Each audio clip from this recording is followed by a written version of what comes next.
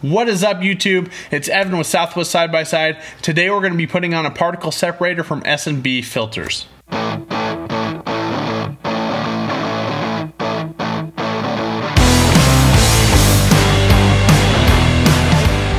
Now you may be asking, what is a particle separator? Well, it's right behind me.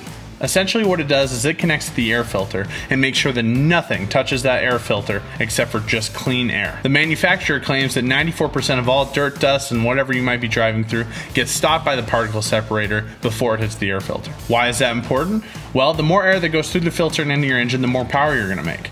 So with this naturally going through very dirty areas, that air filter normally would get clogged up pretty fast and we'd have to clean it and replace it quite often. The particle separator will prevent that. It'll keep it clean and keep anything from going in through our filter to our engine, restricting power or even causing damage.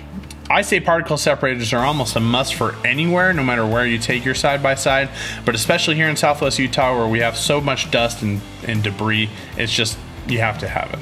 This episode is not sponsored by S&B Performance, but we do love their products and we think they make great stuff. Now, our real sponsor for today's episode is EPSILON by Taylor Aric Odem. EPSILON is Taylor's first book and available on Kindle and paperback. EPSILON is available today. We'll throw links in the bio. I had a part in creating this book, and it is one of my most favorite stories we've ever told. Taylor is an absolute genius, and you won't find a better sci-fi novel anywhere else. Now, back to the show. Okay, so for this portion of the hardware install for the S&B filter particle, the S&B particle separator, we're going to pull off the old airbox lid. This we won't use. We'll pull off the pre-filter. Now this comes in your kit. This is two pieces. You have this rubber piece and this plastic piece. This goes into the pre-filter. So we'll work that down. You want to make sure that this rubber edge comes all the way out. Makes a good seal. And then we can install, put the pre-filter back, making sure the tabs go back in the hole. 1 hour later. And there's that, making sure that the tabs are still in. And there we go. That's now locked into place. Here is the new airbox cover provided by S&B. You have to put these tabs on to lock them back into the grommets. So you'll find these in a bag in the box. You just put them down, screw them on, use some of the blue Loctite, and then we can put this on. And the hose, there's the hose coming right up. Get this into place. There we go. So we already put the rings on, and as much as it doesn't look like it, the rings will fit. There are two sizes, one for the bar below and one for the bar up above. You have these center pieces here, and then this is where you'll put on your L brackets, making sure that this flat piece is on the inside on both sides. Loctite on the screw itself, I just put it in here. It's just a lot cleaner that way. Put a little bit in there. Grab my L bracket and tighten that down. Now obviously you don't want to do this too tight just yet, in case you want to, how you want to mount your airbox, how that'll look.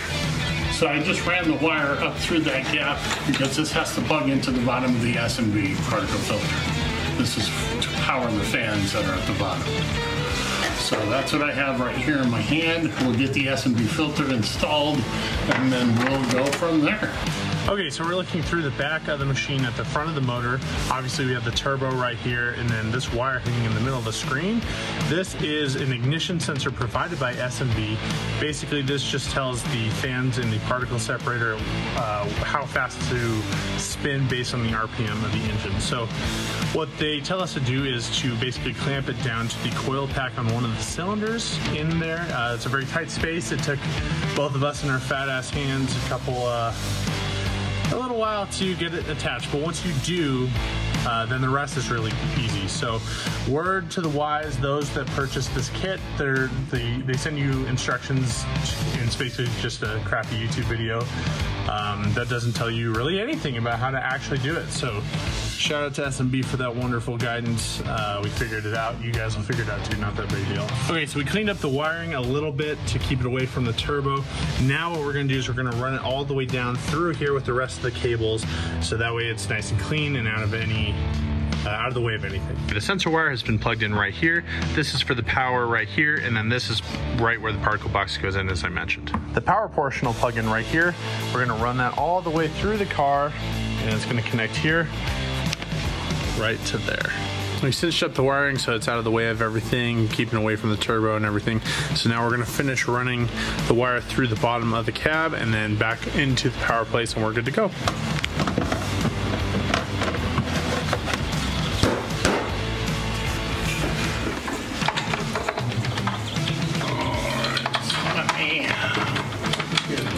Started in here.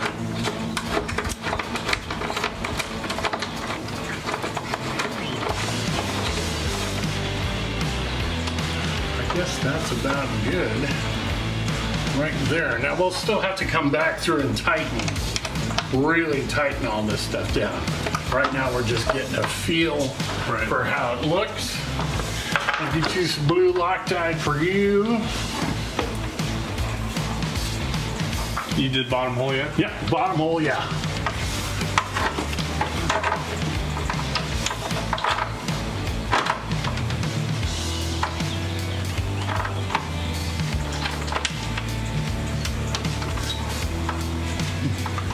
Cute, there we go. And then there's that to give it a little bit of oomph.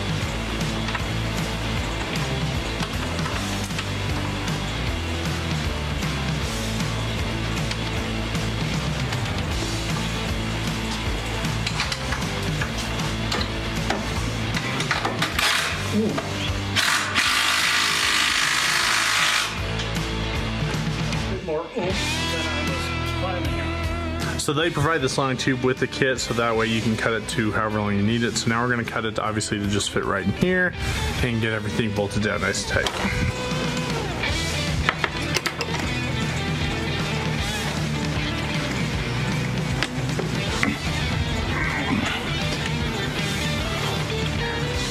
That's on there. Now we've zip tied all the wiring, connected it to the proper places down here, and now we are good to go. Okay, only one thing left to do.